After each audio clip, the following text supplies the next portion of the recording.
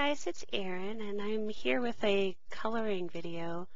I was asked to do a tutorial on how to color with colored pencils, and so I'm going to do my best since Copics are usually my medium of choice. But I really do love my pencils. I have a 120 set of the Caran d'Ache Pablo pencils, as well as the 120 set of the Faber-Castell Polychromos. Both of them are oil-based, but I find that they do have a different feel. The Caran d'Ache Pablos are a bit softer, and they feel kind of creamy, which if you don't use them, it's kind of hard to understand what I'm talking about. But the second that you use them, you kind of notice it. And the Polychromos are a bit firm. And the good thing about both of these, especially the Polychromos, is that their leads don't break. I mean, I've dropped my entire set. Well, my husband dropped the entire set once, and they don't break. There's no, splintering, fracturing. The wood is completely solid. They're just really, really high quality pencils, and they're the best pencils I have ever worked with. I've tried other ones. I've tried the Prismacolors. I've tried, all the major brands, and just I could not enjoy them as much as I do these two brands of pencils. And if you can only pick one, I would pick the Polychromos, because while they're both excellent quality, I think the Polychromos have a very good range of colors, especially in the 120, and the firmness is really great. Neither one of them produces powder, so you don't see me having to really wipe things off much.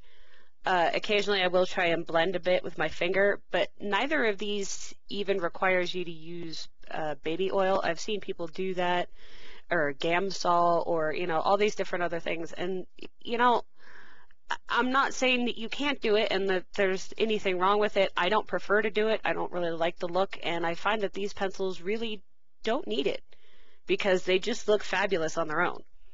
And if you're looking for something like that with, either a sketchy look, or you can get a painter-like look, they're both oil-based, so, you can end up having it look like oil paints, then you can get it from both of these different pencils. Okay, talking about what I'm actually doing, the first two colors that I used were Dark Flesh and Cinnamon, and both of those were Polychromos. And now I'm bringing in a lighter color, I think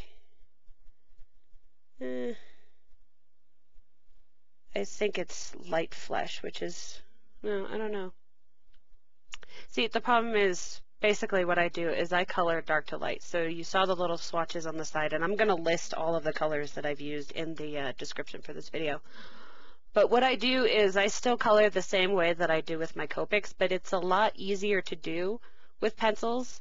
I color dark to light, and what I do is I color a little bit lighter. Yeah, okay, this one is the Light Flesh.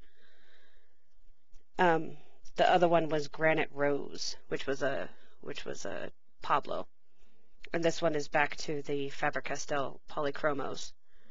You can tell because this is a circular pencil, and the Caran d'Ache ones, they have a hexagonal barrel. Anyway, as you see me doing this, you see me coloring in the dark right here, and I'm being pretty heavy-handed because I want her hair to be dark. Now what I'm going to do is I'm going to blend the colors instead of making individual hairs, because that's just what I feel like doing for this image. But you see where I want it to be dark along her hairline, where I'm coloring right now, I'm making it very dark, and then I'm using a heavy hand. And as I go out to where I want to start blending in the other colors, I'm lightening my hand so I'm not coloring as dark or as heavy with this pencil. And you could see even the gradation that I'm getting with just this one pencil. So I'm pushing out this dark color into where I want the lighter colors to be. And watch me do it again. I do the very dark where I want the shadows to be. Very dark again. I'm going to continue on, defining where I want my shadows. And I'm I'm not an expert on where to put your shadows and making things look 3D and realistic. I do what looks good to my eye, and I do quick and dirty coloring is what I call it. It looks good on paper, but it's really not a lot of thought involved because I color for stress relief. I don't color for I need this to look exactly the way it would look in real life. I mean, for some people that comes naturally, but not for me. So you see me going in with a very light hand here. I know that I want this color to continue through here. I know that I want this part to be darker and then this part to be a little bit lighter because I'm going to come in with my other colors. So I'm not going to fill up the whole area, but I'm going to fill up a good amount. And what I'm using right now is the Pablo Dark Carmine. And I'm just making sure to get all of the dark. I color this way with markers too. I make all of the dark of the one color, and then if I have to go back, I go back. But that was just me sharpening my pencil. I have a electric pencil sharpener. It's called the X-Acto School Pro. It was recommended by other colored pencil artists. And while it was a little bit expensive, it was like 30 bucks or something. It has been well worth it. It never breaks a lead. It gets a really, really sharp point, which I love. And I have a hard time with the manual kind because of the tendonitis in my hands. So being able to sharpen like that is much better. All right, this is the Pablo Carmine. And you see me going over the dark areas that I've done, darkening them again, and then moving on into where I made the medium color with the dark carmine, and then on into the light. And once again, I'm lightening up my strokes because that's going to be even lighter, but I want some of this regular carmine in there. So it's just creating a gradient. You know, the pencils blend perfectly on their own. And notice I haven't had to wipe anything off. There's no powder. There's no nothing. These pencils are just perfect. And I did not notice that I was this far down. I'm so sorry. Sometimes I just color and get in a thing. There we go. I moved it. So I'm pretty sure this is still the same pencil. And I had to pause for some reason too. So it helped me move this up. So again, I'm taking in the regular carmine, going back into the dark carmine, and just darkening up what I had done before, and then pushing the color out. It's easy with markers, or my Copics at the very least, because the Copics, the lighter color pushes around the darker color. So when I color dark to light, I can actually move that color around. You can't do that with pencils because that color is not moving. That color wants to be where it is. So you have to do a little bit more planning when you do dark to light. You know, you have to say, this is where I want my darks, because once you do it, it's not really going to go anywhere. I mean, I suppose I could smooth it out with white maybe. You know, you can always layer with colored pencils, which is very nice. And you see me just going in with the darker. And I want to keep this edge of her hair, just this edge, to be dark, and the rest of it I want to be light. So I'm not pushing in that regular carmine too much. But again, I'm just going over the work that I had done before, and then where I made the dark a little bit lighter, I'm making the carmine its own color. So you can see as the layers are added that each color gets its, time in the sun.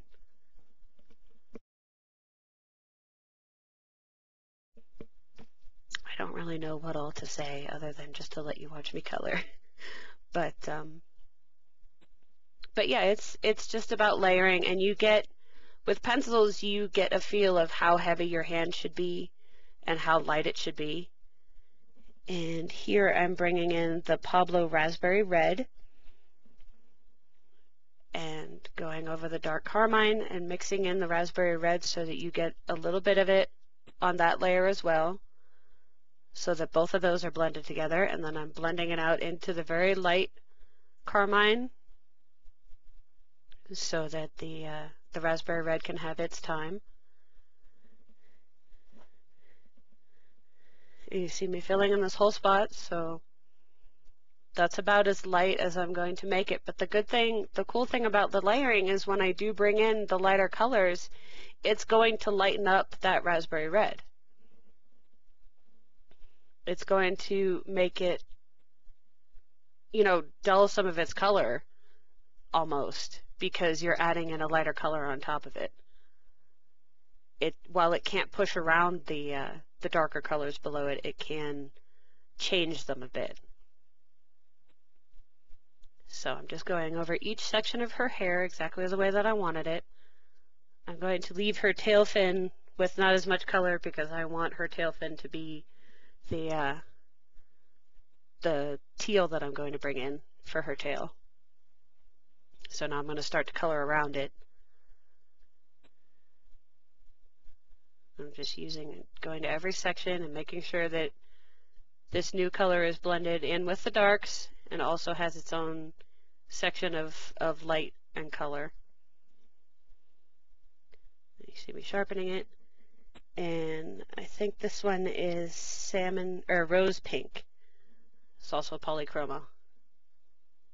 And that's really all it is. It's back and forth, color to color, giving each one its own time as well as blending it in with the others that came before it so that you get a nice gradient. And I don't know if you'll notice, but you see me spinning the pencils often. If I'm not sharpening them, I'm spinning them, because when you do that, when you do these broad strokes, you're giving it an edge. So if you turn it again, if you watch how I handle the pencil, if you turn it again, you'll end up with a sharpened edge again. And turn. Every time I lift my hand up like that, I'm subtly turning the pencil to get a sharper edge. And so you see me blending it in a bit. It doesn't really do it a whole lot. I mean, like I said, these are oil-based, so not only will the oils on your fingers do it a bit, but you can blend in what's on there. But notice there's no powder. I don't have to blow anything off. I don't have to wipe anything off. It doesn't make those, you know, marks on your paper, so you don't have to worry about dragging one color into another or into your white area because you've accidentally gotten this pink and now it's, you know, infecting your teal. So this teal is the Pablo Malachite Green.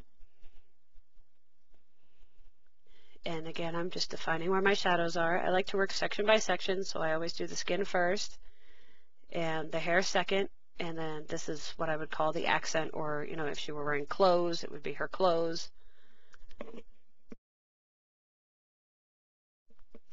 So you saw me do the dark, and then I did the medium, and now I'm doing the very light so that this malachite gets in everywhere.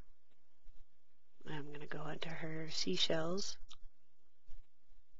and make sure those get their darks.